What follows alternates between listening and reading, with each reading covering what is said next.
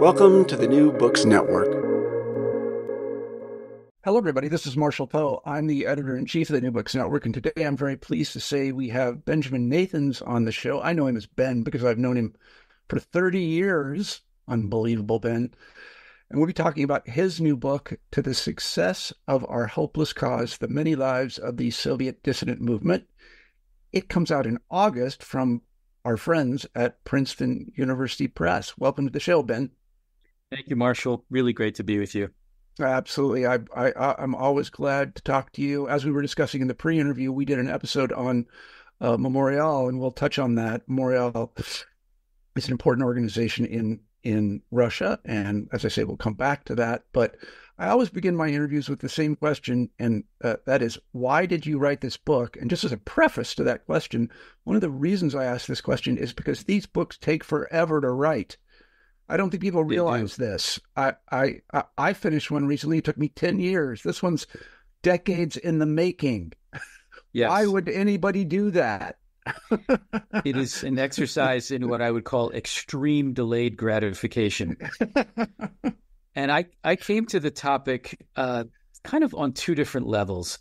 The immediate pragmatic level was I found myself in an academic position where I had to teach Soviet history for the first time. I had previously worked mostly on the imperial era.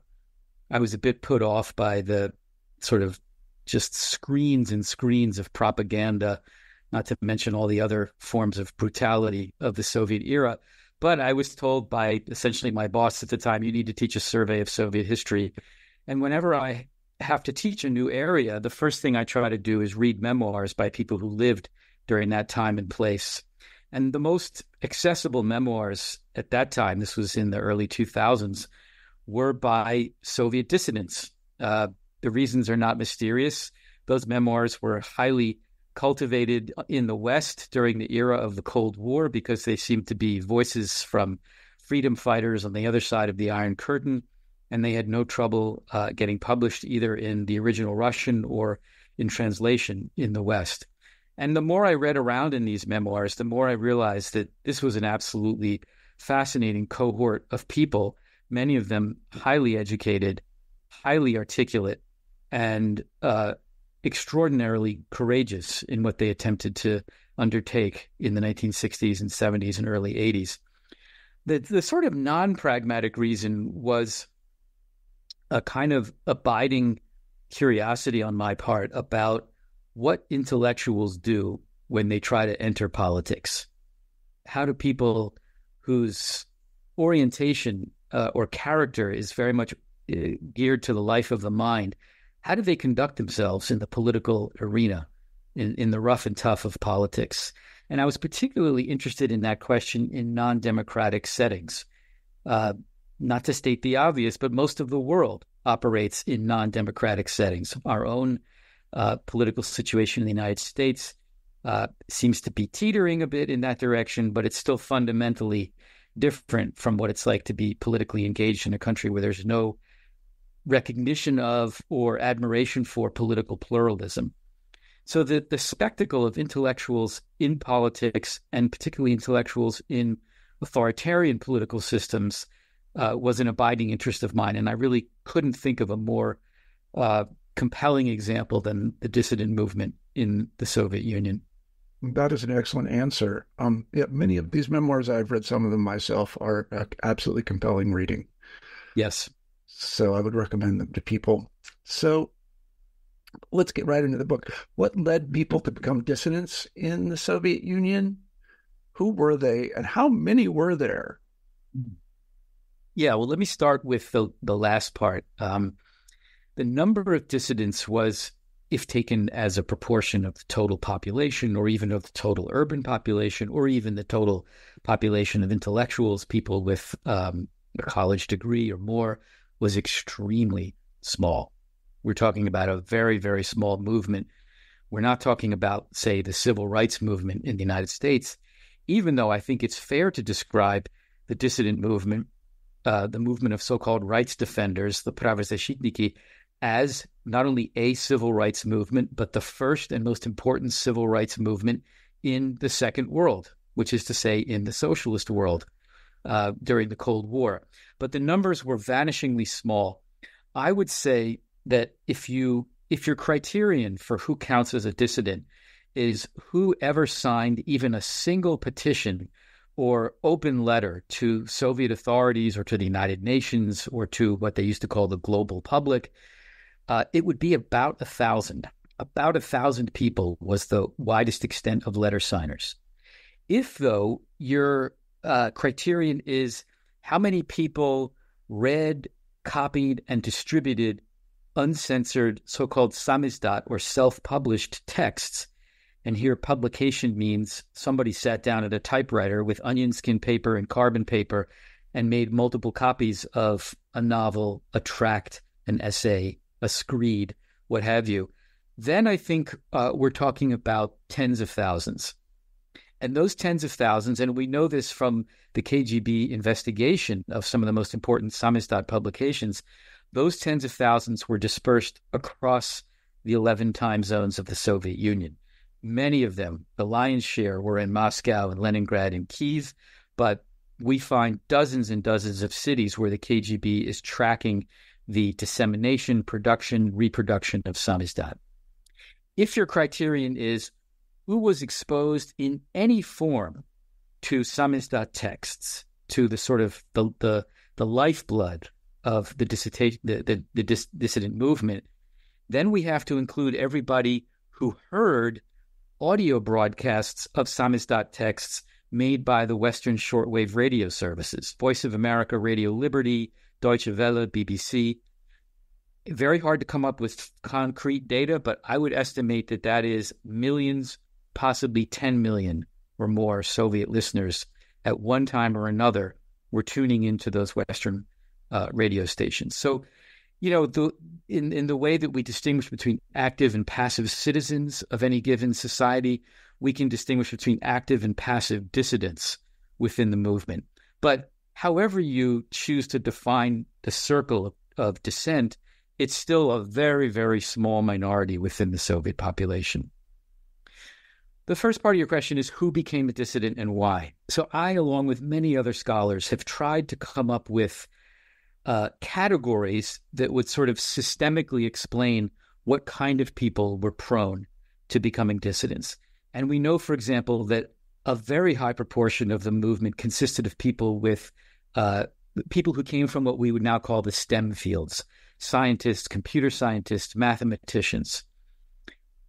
It's probably 2/3 of the dissidents, whether it's the 1,000 signers or the 10,000 distributors or the millions of listeners, very high proportion of natural scientists.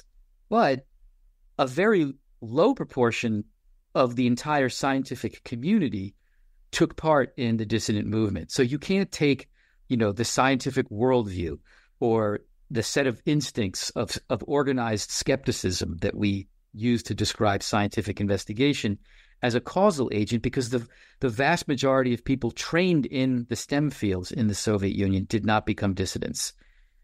Similarly, a very high proportion of the dissidents were Jews. Well over half, certainly of the most active dissidents. Yes, the people who created the periodicals, who organized the demonstrations, who wrote the key texts. It's definitely over 50%. And when I say Jews, I mean people born to what the Soviet Union would have described as Jewish parents according to their nationality. But then again, you look at the Jewish population of the Soviet Union and, probably fewer than 1% became dissidents. So if you want to say some, ephemeral Jewish mindset or the positionality of being Jewish in that kind of society led people to dissent, it fails. It simply fails because it doesn't apply to the vast majority. So after trying, and I'm not the only one, to sort of come up with systemic explanations of who became a dissident and why, I arrived at a different way of looking at the problem, which was, if you look at the actual narratives that dissidents told about why they came to the movement, and there are over 150 book-length autobiographies by Soviet dissidents. That's a very high proportion. If you take the the inside concentric circle of 1,000 people who put their names on open letters, 150 of those 1,000, that's 15%, wrote book-length memoirs. That's an incredible fact. Anyway, the book-length memoirs. It's also a great source. Oh, fantastic source. I mean, it's an historian's dream. Yeah. But it's also a very risky source, because the risk is that you enter what our mutual friend Peter Holquist once described to me as the echo chamber of dissident memoirs. They've all read each other's memoirs, and it just becomes this very intramural kind of conversation. So for me, breaking out of that echo chamber and using archival documents, including KGB interrogation transcripts, was very important. But I digress. If you go back to what people said about their own trajectories, their own itineraries towards the movement, the really common denominator is that in one form or another, almost every dissident was put in a potentially morally compromising situation by the KGB. The most typical scenario was being pressured to become an informer on one's peers, friends, colleagues, relatives.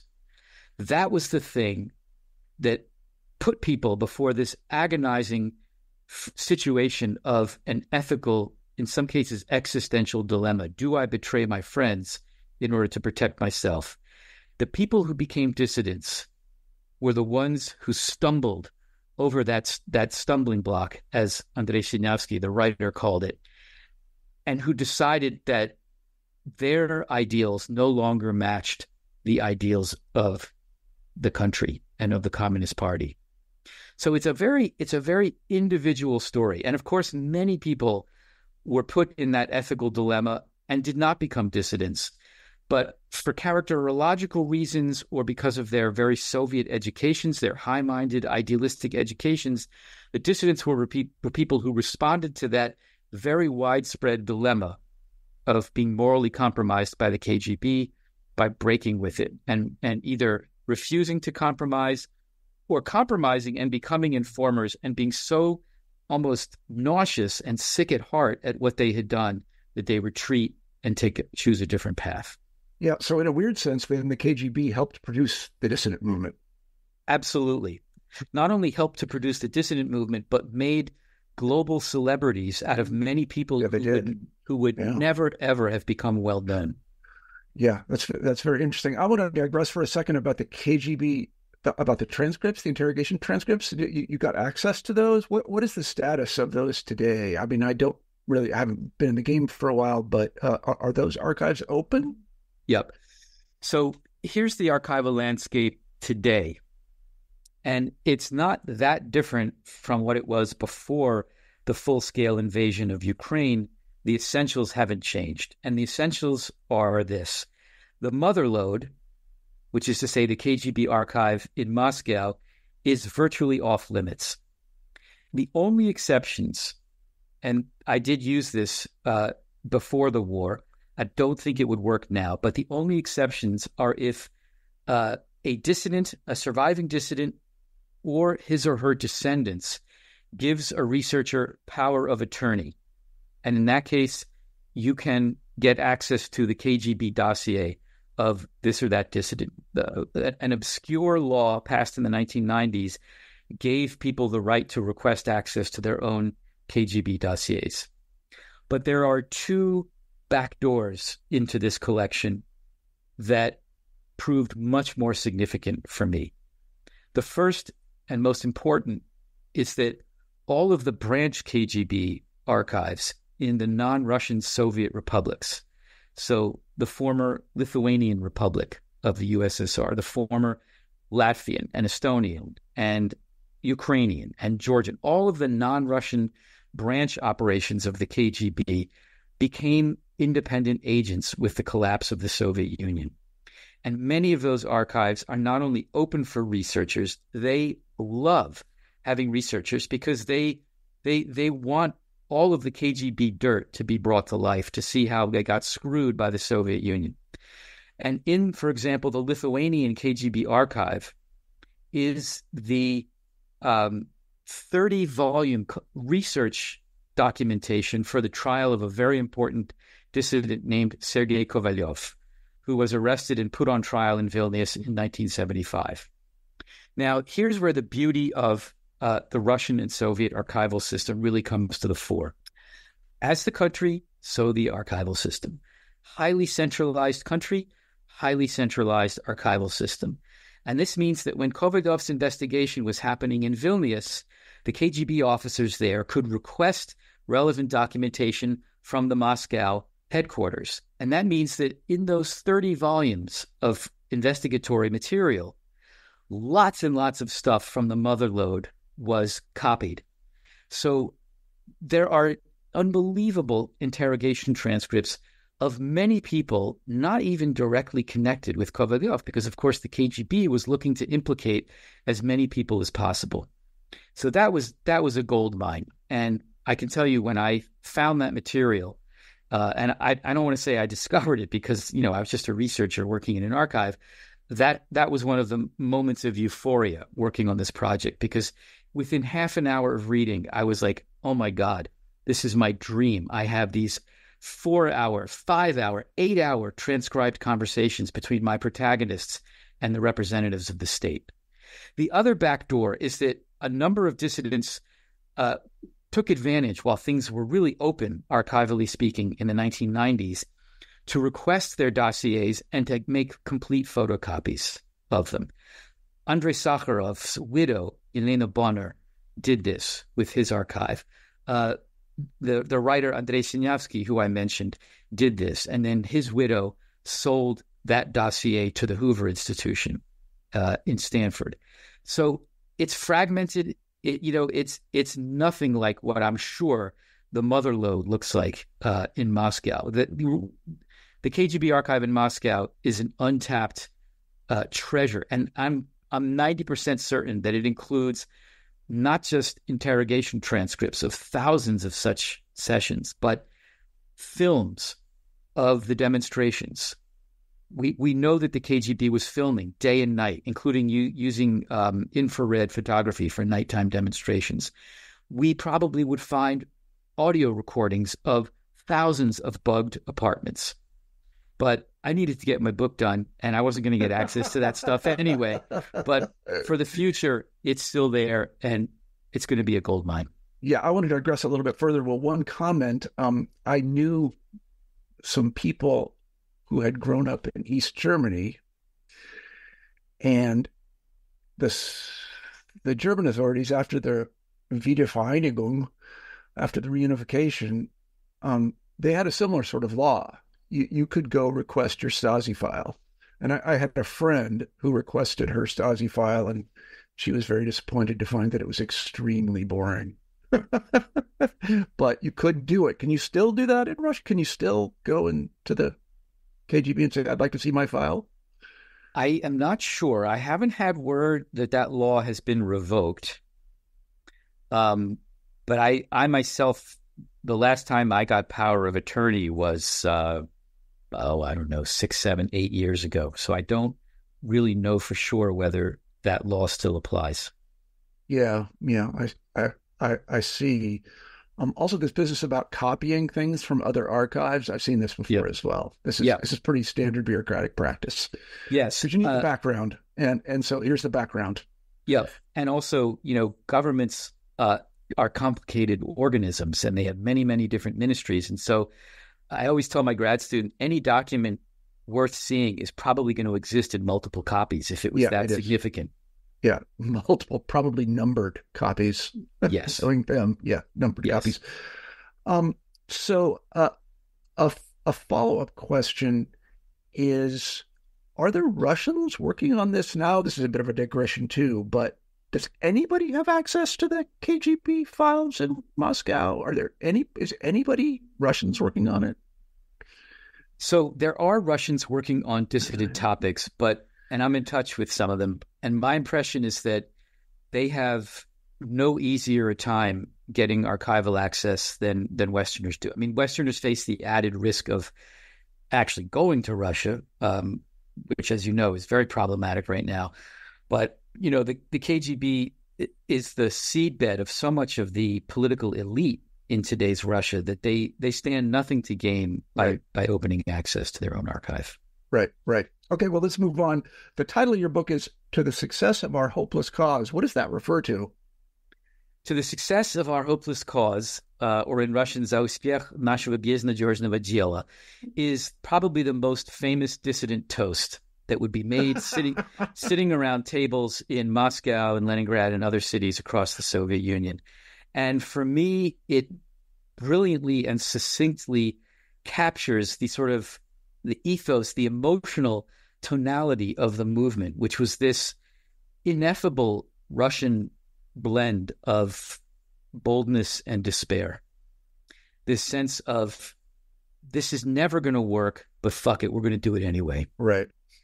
Actually, I'm reminded of an anecdote that Ned Keenan told me, and he was talking to a dissident who had emigrated to the West, and he was involved, I don't know who it was, in one of these demonstrations, and he was called into a KGB office, and the KGB officer sat him down, offered him a Marlboro cigarette, okay, and said, well, Yuri, or whatever his name was, what were you doing out there? And he said, I was protesting. And the KGB officer looks at him and says, I'm being serious. Yeah.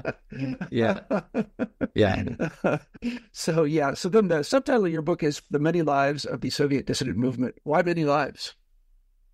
That's a wordplay. The first meaning of many lives is to call attention to the fact that the dissident movement experienced a number of near-death situations and reinvented itself, and as I say in the book, reformatted itself in ways that I think were quite revealing, both of the inner dynamism within the movement, but also its response to the environment around it, including the strategies that the KGB used to try to crush it. So this was a movement that, in a cat-like fashion, had multiple lives. At times, it resembled what we would call a social movement, a movement that brought together people who were not good friends of each other, that used, as sociologists like to say, weak ties and not just strong ties to create organizational cohesion, but that at other times shrank to really a circle of friends, people with deep levels of intimacy and trust, going back years and years, but who were much more elitist and exclusive. And at still other times, it modeled itself self-consciously on Western human rights NGOs, a kind of new post-World War II format for public movements. So that's the one meaning of the many lives. If I could just jump in right there before you go on. I lived in Ireland for a while, and I remember asking an Irish person, who is the most important person in the kind of the movement for United Ireland? And he said, Martin Luther King. Wow. Yeah. Because they were all inspired. Yeah. Yeah. There's some of that in the case of the Soviet Union, because as you can imagine, the American civil rights movement and generally the atrocious state of race relations was grist for the mill of Soviet propaganda. So readers of Pravda and Izvestia were, they had a version of that movement in you remember well, all the posters of Angela Davis and Stokely Carmichael, and I remember this. Yep. That was those were world. So anyway, you got to say the second meaning of many lives. The second meaning of many lives is my attempt to push attention away from the people who became global celebrities, superstars, Nobel Prize winners, and who were cast as the engines and the leaders of the movement. Above all, the great Soviet writer Alexander Solzhenitsyn, who received the Nobel Prize in Literature in 1970, and the equally great nuclear physicist and architect of the Soviet hydrogen bomb, Andrei Sakharov, who won the Nobel Peace Prize in 1975. It is no exaggeration to say that these people became household names all over the world. The problem is they were not leaders of the movement. In fact, Solzhenitsyn was a notorious non-team player. He was a solo operator. He did not want to get entangled in groups and movements and petitions. And Andrei Sakharov, while much friendlier towards the movement, arrived relatively late in 1968 and was really not comfortable with the position of leader or spokesperson. And if you add to that the fact that the movement itself, the rank and file, a good number of them were hostile to the idea of any kind of hierarchy, leadership, formal division of labor, I wanted my book to call attention to the people who really made up the core of the movement, who created it, fashioned it, evolved with it. And that's the many lives, not the famous ones. Yeah, you mentioned Solzhenitsyn. He was a rather prickly character. Yes. Although, to be fair, very many dissidents were, if not prickly, difficult people. I mean, almost by definition, you have to be stiff-necked to do what they did. But I was wondering, to speak in the language of sociology or even Russian history, were these dissident movements organized in, the Russian word is kruzhki? Were there circles of people that were identified by the KGB? Like there's here is the kruzhak in Saratov, and here is the kruzhak in Kiev, and so on and so forth. How were they organized? They were very much organized in the cell, the sort of irreducible unit was the cell or the small group of intimate adult friends, men and women. They didn't call them kruzhki, and I'm not sure why. They called them kompanii. Oh, really? That is interesting. Yes. That is super interesting. And it was the bonds of friendship, above all, that were the glue that held the movement together. And the KGB, even though I doubt it was reading Mark Granovetter and other sociologists who pioneered network theory, the KGB was working with an implicit network theory about how the movement operated. And I actually found in the archives KGB diagrams of local dissident groups, which were literally circles, hubs, and spokes, and other circles, and who knew whom and who was giving samizdat to whom. So they very much operated on the assumption that this was a leadership-based movement with little leaders, bigger leaders, and then union-wide leaders, which is not really accurate, but it does tell us a lot about the way the KGB approached the problem. That is very interesting that they didn't call them kruzhki, because that has a certain resonance for people that know Russian history. I mean, everybody knows about these things. And absolutely. Yeah, that's very. I suspect that you write an article about that.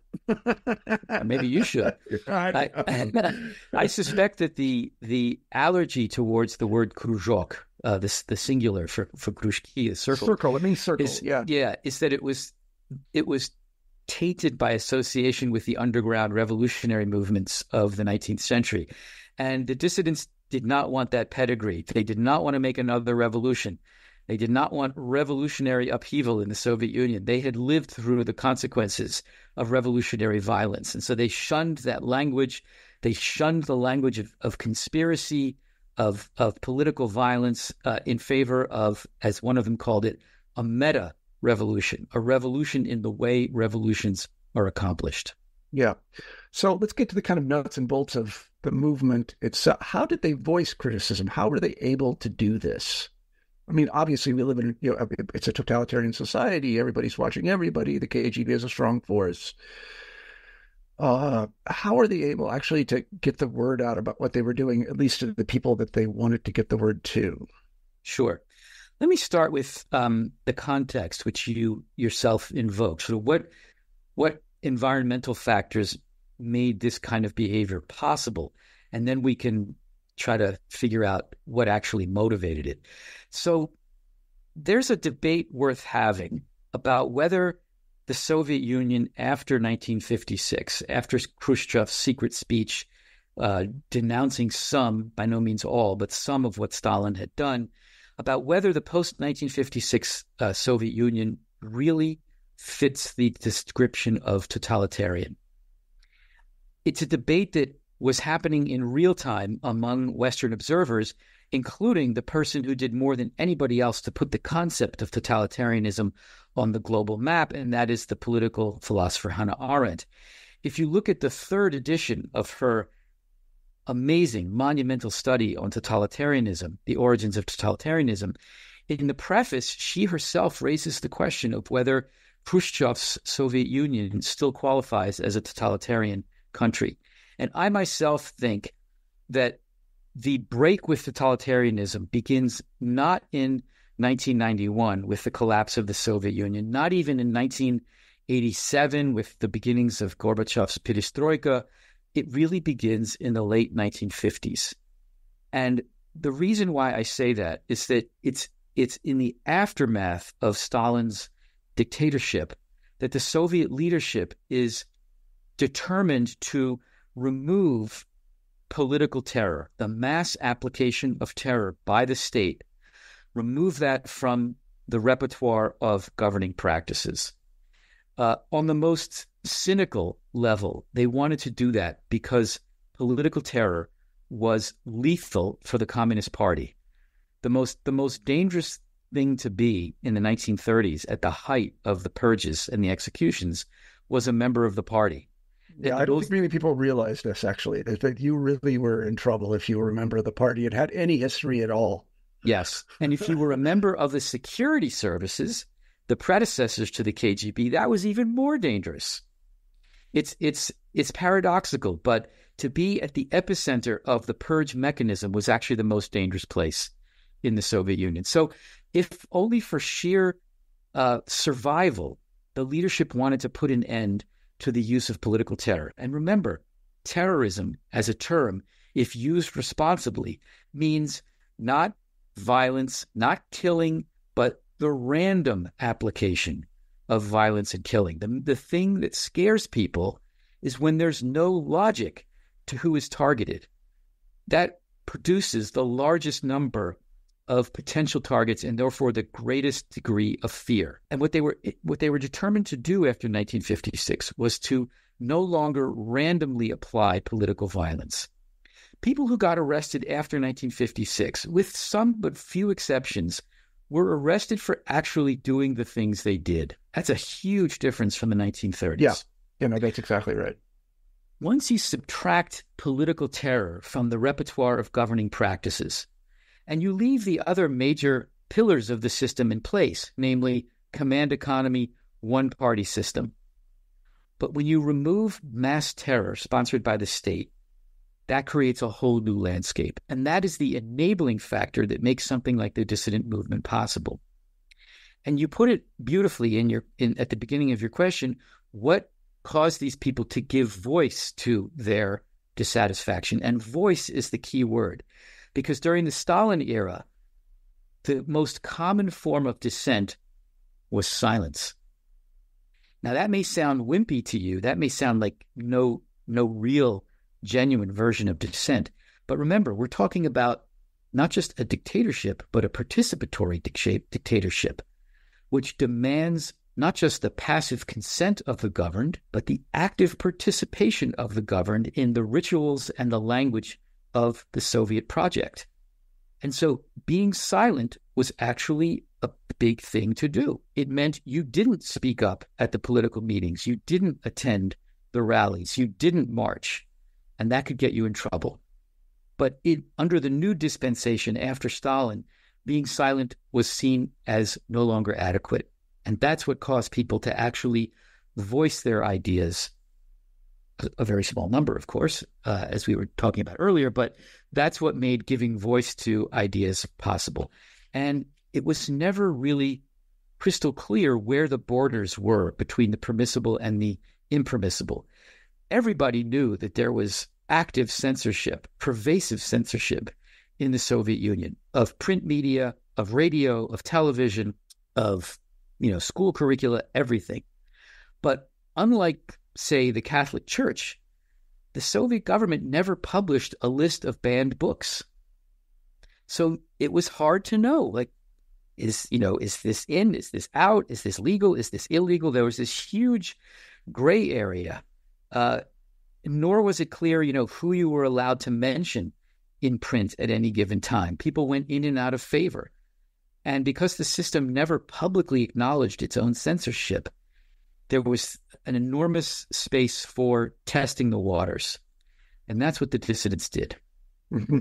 So this may sound like a silly question, but if you're correct, and I'm sure you are, that after 56 or sometime approaching 1960, political terror is over and things are safer, what are the dissidents on about? What do they want to happen? what are they protesting? What issues do they have? If they're not terribly worried, or maybe they are terribly worried about a return to Stalinism, what are they complaining about? Initially, the overriding concern of the movement is precisely a return to Stalinism. And that that fear is heightened by Khrushchev's removal from power and the uncertainty about what's going to follow. So that's in October 1964. So it's a fear of return to Stalinism and a return to terror, which, decimated the intelligentsia, among many other groups. There had always been many, many sources of discontent in the Soviet Union, as in any society. There's never a shortage of things to grumble about. But the grand strategy of the dissident movement was first articulated by a man named Alexander Volpin. And I spend the first chapter of the book talking about his biography. He's an absolutely fascinating person, no longer alive, but I did get to meet him several times and spent many hours talking with him at his apartment outside Boston. He was the extramarital son of one of the most famous Russian poets of the 20th century, not famous in the West, but hugely famous in Russia, Sergei Yesenin. Yesenin, yeah. Yeah. So the son's full name was Alexander Sergeyevich Yesenin Volpin. And Volpin was a mathematician. But more than that, he was a mathematical logician, which is to say he was interested in questions like what makes it possible for mathematical statements to be true? What is the nature of proof? So he was interested in a lot of meta issues, the nature of mathematical claims. And like many intellectuals, I won't go into the details, but like many intellectuals, Volpin fell into the trap of the KGB and was arrested in the 1940s and exiled to Karaganda, to what is now Kazakhstan. He also spent time in psychiatric hospitals because the KGB didn't want to put the son of one of the most famous Russian poets on trial. And Volpin, as a mathematician, as someone interested in creating a mathematically rigorous, pure, precise, scientifically perfect language, eventually came up with the idea that if you could just make the Soviet government observe its own laws, including laws about civil liberties, things would be a lot better. And so the grand strategy of the Soviet dissident movement was to make the Soviet government live up to its own legal system. And that is the message that they broadcast over and over and over again. The first occasion when Volpin and others went public with this message was when two writers, Andrei Sinявsky and Yuli Daniel, were arrested in September of 1965. And a very famous incident. And remember, this is less than a year after Khrushchev's fall from power, and there was a panic about, are we about to return to the Stalin-era show trial system and a massive crackdown, including on innocent people?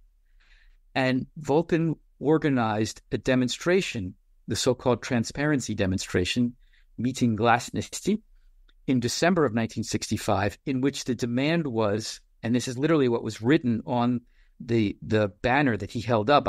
There's a photograph of it in my book. Observe the Constitution of the USSR. The demonstration was held on Constitution Day, December 5th. That's the day that the 1936 Soviet Constitution was ratified. And if you bother to look at that Constitution, it contains wonderful guarantees of civil liberties, freedom of speech, freedom of assembly, freedom of the press. It's true they all have to conform with the interests of the working class, but since those interests are not spelled out, it looks like a robust protection of civil liberties. And the dissident movement, above all, was about making those constitutional protections real. I have to ask this question. Did anyone in the... I'm kind of tongue-tied here. Did anyone in the government, did anyone powerful take them seriously? Did they think, maybe they're on to something here? They were only taken seriously in the sense of being taken as a threat. And the reflexive response, and we know this from the internal government memoranda, that responded to the petitions and the demonstrations and the open letters. The reflective response was, these people are agents of Western intelligence services who are trying to stir up trouble in the Soviet Union. There was never a substantive engagement with the actual demands. It's astonishing. And what's even more astonishing, and this is one of the things that was really revelatory to me when I was going through all those KGB interrogation transcripts, is that unlike their predecessors in the 1930s, the people who worked for what was called the NKVD, the KGB's predecessor, the interrogators really could not have cared less about the beliefs of the dissidents.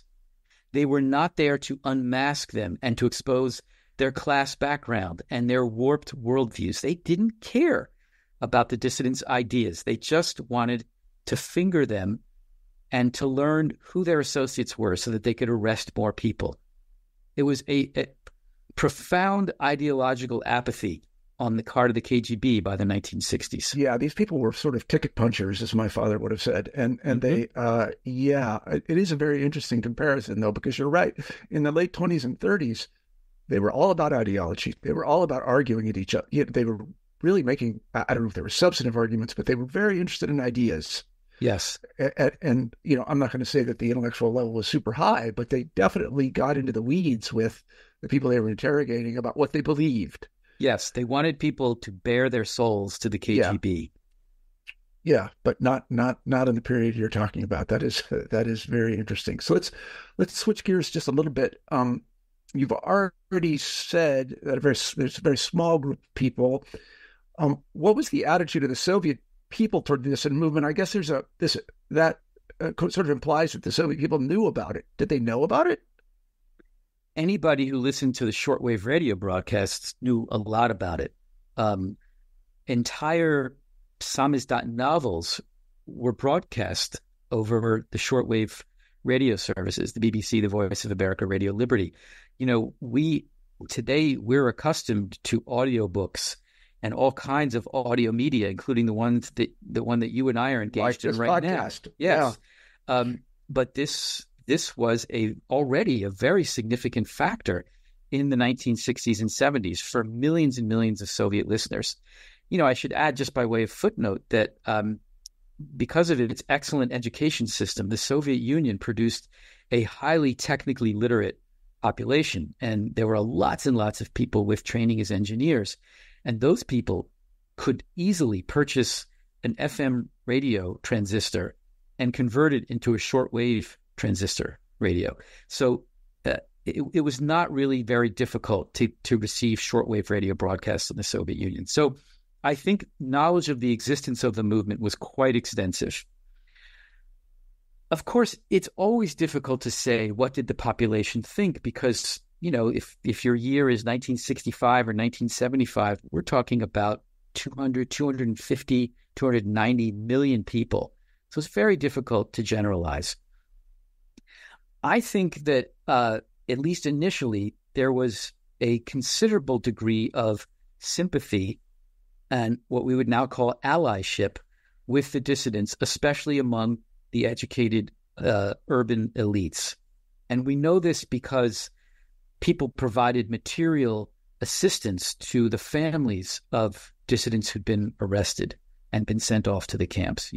People left behind, typically wives and children. They had lost a major source of income, and they faced the risk of really sinking into poverty, not to mention the social ostracization. Here again, another contrast with the 30s. When someone is arrested in the 30s, the fear that permeated that society led them to be completely cut off, often by their own relatives, sisters, you don't know brothers. them anymore. Yeah, you never knew them. Yeah. It was a form of what I would call social death in the 30s. In the 60s and 70s, dissidents who were arrested, in many cases, acquired new friends and support out of sympathy with what had happened with them, and because the consequences of expressing your solidarity with such people were much less severe than they had been in the 30s. But most people, I think, in the Soviet Union, and I say I think because it's very hard to generalize, not even the Soviet government really knew what its population was thinking at any given time. I think a large number of people in the Soviet Union were very suspicious of the dissidents. Why were their connections with the West so good? Why? Yeah, I wanted to drill down on that question in particular, because once they became famous in the West, this became kind of a propaganda tool for the Soviet state itself. Absolutely. And it was according to them, it was prima facie evidence that these people were in cahoots with Western powers. Yes. So it exactly reversed cause and effect, right? The West didn't recruit these people. The West didn't infect them with Western liberal ideas. They came to those ideas in a very Soviet manner, I would say. The dissident movement was populated by people who were Soviet people, born and bred and trained and educated by the Soviet Union, and they used Soviet ingredients, above all Soviet law, to formulate their grand strategy. But the West, of course, given the Cold War context, was extremely receptive to what looked like freedom fighters on the other side of the Iron Curtain. You know, it's as if these little liberals had just been born on the wrong side of that East-West divide, but they were talking the language of rights and the rule of law. So the Western media had a field day with the dissidents and elevated some of them, you know, Sakharov, Solzhenitsyn, and others, to truly global celebrity status. And so that was used retroactively or retrospectively to cast the dissidents as nothing other than agents of Western propaganda. And I think a lot of Soviet citizens shared that suspicion. And then, you know, it didn't help that the KGB planted all kinds of rumors about dissidents receiving payments, monetary compensation, other forms of material assistance from abroad. And before long, they were being cast as Judases. Yeah. You know, who betrayed Jesus. I was really interested in your point about the Western view of these people. I'm reminded of this.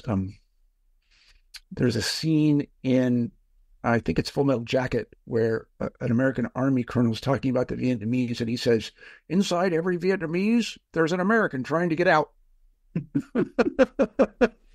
Yeah. And if you look at some of these people, Solzhenitsyn is the great example. When they get to the West, they're completely baffled by it. Utterly baffled. They do not understand it at all. And I mean, I have personal experience with this, having helped some Russians or Soviet people come to, they are generally baffled by it. And not particularly pleased either with what they find. Yes. I would say the reverse is true too. A lot of people were baffled that Solzhenitsyn emerged as a Russian nationalist who was opposed to modern industrial society. Yeah, the level of mutual incomprehension was very high. But the vignette from Full Metal Jacket is brilliant because it takes solipsism to a whole new level. You know, that inside everybody is a little American just begging to get out. American trying to get out. Yeah. So as one dissident who I met put it memorably, at some point you realize there's a big difference between a Westerner and a Westernizer. So even a Soviet citizen who thought that they loved Western society and Western ideals, it was a very selective appropriation of those ideas. No, it's this whole topic is so full of ironies. I don't know what to say. It's very rich. So we've taken up a lot of your time. I want to ask about the dissident movement and the collapse of the USSR. Yeah. Did it contribute to the collapse of the USSR? It did, but we need to be careful about what we conclude in terms of how and why and to what extent. That's why we have you. Yes. Happy to serve.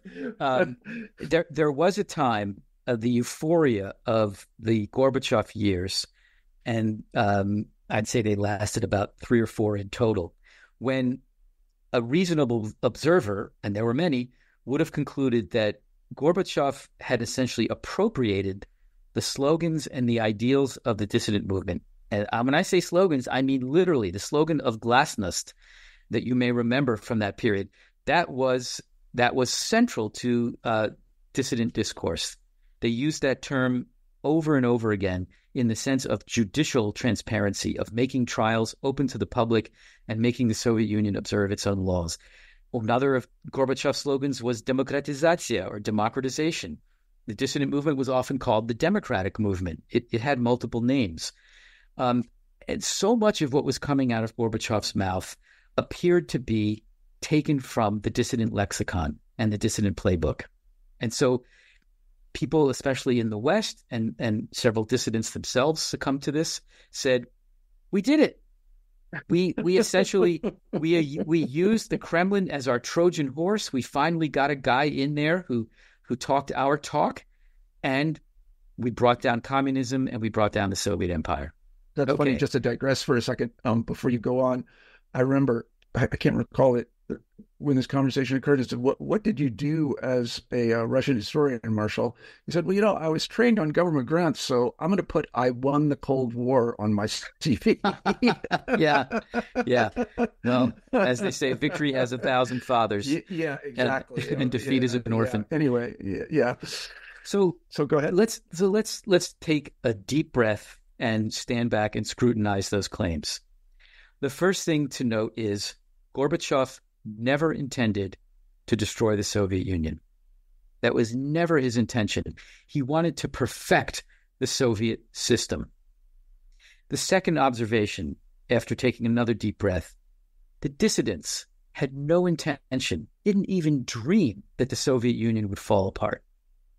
So right away, we need to deal with a situation of unintended consequences rather than telling a feel-good Hollywood story of a band of intrepid dissidents who brought down this behemoth called the USSR. Right. So, I mean, you make an important distinction here. It did not ever occur to them that this would happen. It wasn't as they considered it and then discarded it. Yes. It did not appear in their minds. Yes. That's a big difference. with one very notable exception. My favorite dissident, in many ways, a man named Andrei, who wrote a samizdat book in 1969 called Will the Soviet Union Survive Until 1984? He chose 1984 because it was an Orwellian year and because it was just far enough off, 1969 plus 15 years gets you to 1984, to be kind of beyond the horizon of expectations. And he put it out there as a kind of polemical question. But nobody expected the Soviet Union to collapse 15 years later. The Soviet Union was forever. It after the mass violence. I remember this well, Ben. I mean, and when it happened, I mean, people were all saying, well, why didn't you guys predict this? I'm like, are you kidding? Yeah. What are you kidding? He didn't predict it because it was unpredictable. I mean, it's you can in hindsight, of course, everybody can be a genius and pretend they saw it coming, but very, very few people had any inkling that this was going to happen. So how did the Soviet dissidents contribute to this? The Soviet Union fell apart overwhelmingly for economic, geopolitical, and nationalist reasons. But what the dissidents did by demanding over and over again that the Soviet Union obey its own laws, and by essentially demonstrating that the system was incapable of honoring its own legal system, they helped delegitimize it. They helped sap it of moral credibility. And that meant that it was much more fragile, much more brittle than it might have been if it could have made a convincing case that it honored its own legal system. And this brings me to something that I think is important from an historical point of view, and then I think, I'll be interested to hear your thoughts about it. The Soviet Union collapsed like a house of cards. What was shocking was not just that a system fell apart, or not just that a superpower, one of the two superpowers, fell apart, but that it fell apart in peacetime without a war that stressed it to its foundations, and it fell apart extremely quickly, breathtakingly quickly. Now, to me, that is part of a pattern in Russian history. The imperial government also fell apart very quickly and with remarkably little resistance. Now, it's true there was a world war going on that did emphatically stress that system beyond its capacities. But what's remarkable about the collapse of the Tsarist Empire is how little resistance there was. It was only almost a full year after the collapse of the Romanov dynasty that a civil war broke out and forces of military resistance to the breakup of the empire, finally got their act together and attacked the Bolsheviks. And if you go back even further to the abolition of serfdom, serfdom was the bedrock of the Russian social system. And yet, when it was abolished by a decree from the Tsar himself in 1861, there was almost no resistance by the ruling classes. So this is a deep and enigmatic pattern in Russian history. It's not that systems breaking down is unusual. It's this impression that you get, and as you said, starting as early as the 17th century and on to the late 20th, the impression that the system is somehow already hollowed out. And therefore, when it does break down, it happens really fast and with astonishingly little resistance by people whose interests you would think were deeply embedded in the old regime. Yeah. No, I agree with all of that. I was very pleased when the Soviet Union fell apart relatively peacefully. It could have been otherwise. Yes. And in a catastrophic way. But yeah. It wasn't. And that, is a pretty incredible thing. It wasn't, but it may be that the violence we're seeing now is the violence that we expected to happen much sooner after the collapse. It's delayed. Yeah, it's absolutely delayed. Okay, let me ask another question. Why the history of the Soviet dissident movement now? Why now? Why is this interesting now? To me, because we are living in the authoritarian moment in much of the world. And the interests that I mentioned at the very beginning of our conversation, namely, what kind of political options are open for people in authoritarian systems? What is their thought process when they try to invoke rights, invoke the rule of law in systems that pay lip service to those qualities, but abuse them constantly with respect to real or perceived political opponents? Those questions, I think, are very much alive in today's world. But more generally, if you think about the title of the book, taken from that dissident toast to the success of our hopeless cause, no matter where you stand on the political spectrum in the United States today, whether you're on the right and you see creeping liberalism, the kind of decay of the traditional family, your sense is that history is on the side of the progressives. If you're a progressive and on the left half of the political spectrum, you have this despairing sense that the United States is in the process of letting go of its democratic institutions and that we ourselves are slipping into a kind of authoritarianism that we thought was impossible here.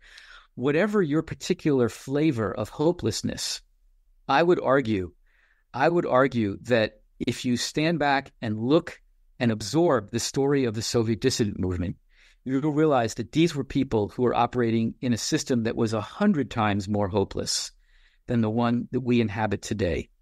And in that sense, I think their story can be a source of, if not hope, at least a new way of looking at possible avenues of escape from what is increasingly feeling like a hopeless situation. And even if you're not particularly politically engaged and you don't share the despair of the left or the right, and you just think that things like environmental degradation, global warming, or the growth of inequality, both within countries and between countries, seem like inexorable forces, and we just don't have the will or the mechanisms to counter them. Again, I would say take a look at the story of Soviet dissidents, and you'll find people who are up against a much higher and more formidable and dangerous set of challenges than we are. And I think you'll find their story inspiring. Well, they're brave people. They were no very doubt. Brave people. Yeah. I had the occasion to read a biography of, I can't believe I'm, Vasily Grossman, who has become my hero. Yeah. Vasily Grossman, absolutely incredible guy. Amazing, not only great literary talent, but just an amazing person, very brave, also very skillful.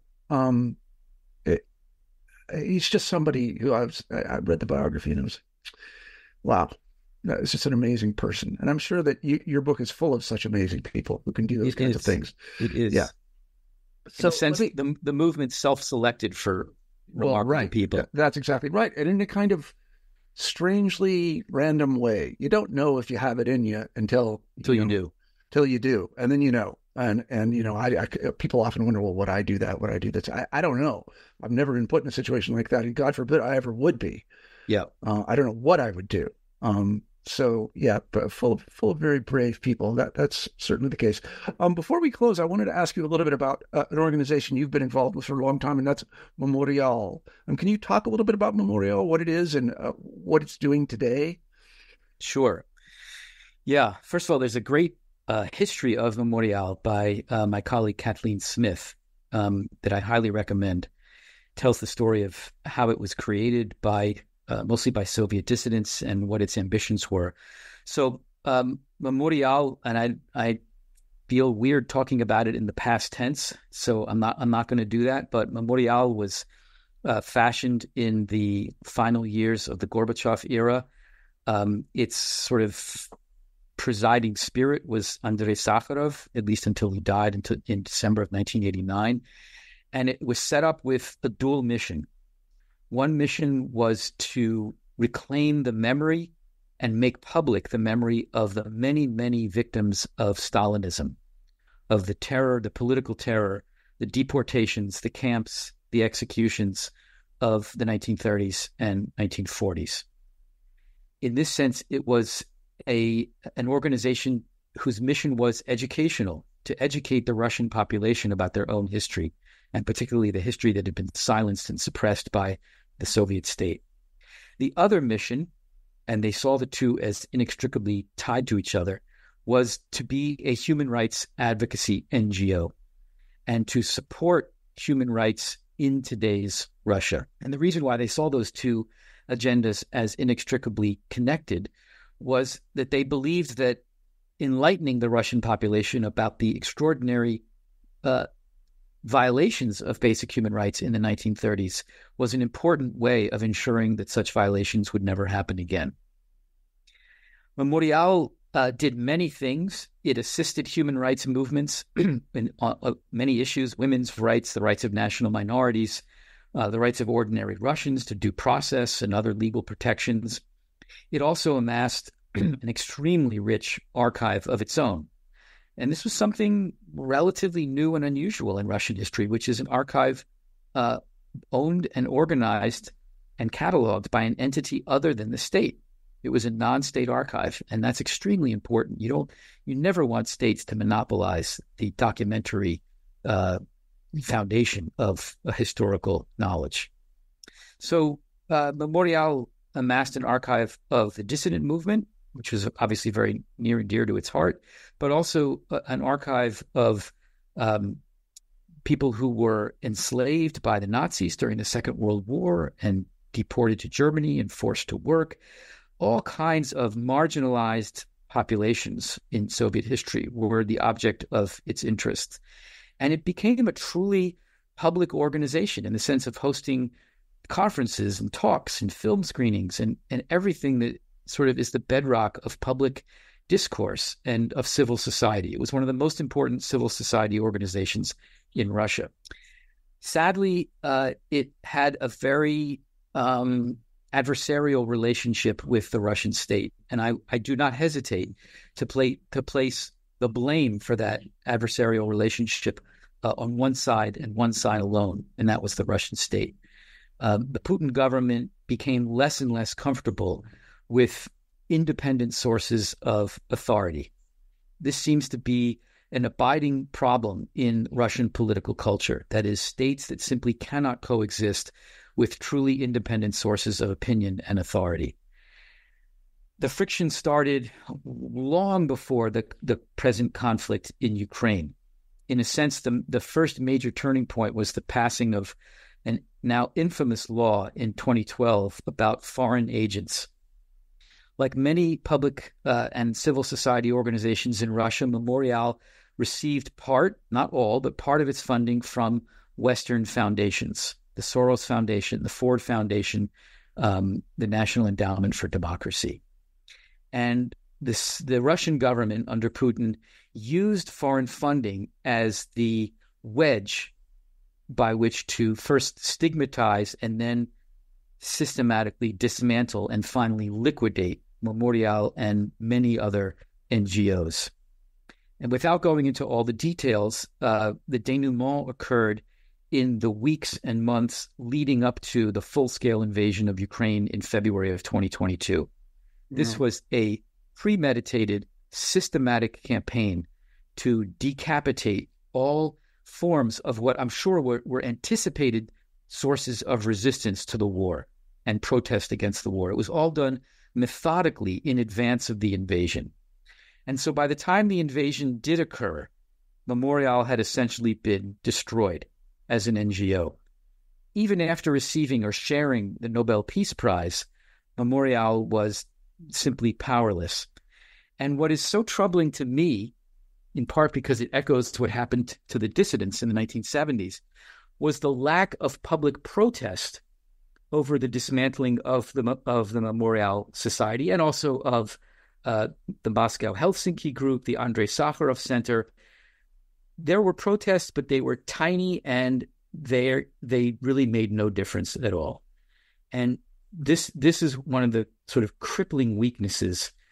It was the crippling weakness of the dissident movement, but also of these NGOs, Memorial and others, is that they never sank deep roots into the Russian population.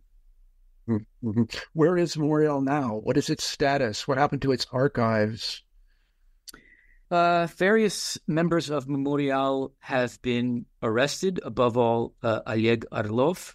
There was a famous internet meme of him sitting at his trial in a Moscow courtroom, demonstratively reading the novel by Franz Kafka called The Trial. The Trial. Yeah. Yeah. This seems to be an emerging sort of iconography among protesters in Russia, is to have yourself photographed in court reading a book, and the book signals what's on your mind. So Orlov had Kafka, and Vladimir Karamurza was reading Solzhenitsyn's memoirs, The Oak and the Calf, at his trial. So some have been arrested, others have fled the country, and still others have gone quiet. The archive has not yet been destroyed. It is being digitized, which is just an enormous undertaking, as you can imagine. This is a major, major non-state archive. I wish the digitization had happened earlier, before the crisis hit, but they are doing what they can to preserve what they have. And what they have is truly part of Russia's patrimony, a critical part of Russia's patrimony. And I hope it is preserved for future generations. I hope so too. I really do. Is it possible for people to donate money or give money to Memorial outside of Russia? Do they have any presence anywhere? I don't know, in Frankfurt or wherever they might be. It is. Yes, there are Friends of Memorial organizations across Western Europe and the United States, and they are indeed fundraising to support. Yeah, well, look that up and maintain. Yes. Yeah, look that up. Yeah, because it's obviously an important thing. Well, Ben, we've taken up a lot of your time. I'm really sorry about that. Marshall, it was a pleasure. It was a pleasure as always. Yeah, let me tell everybody that we were talking to Ben Nathans about his book, To the Success of Our Hopeless Cause, The Many Lives of the Soviet Dissident Movement. It's out from Princeton University Press in August. Thanks, everybody, for listening. Bye, Ben. Bye, Marshall. Thanks again.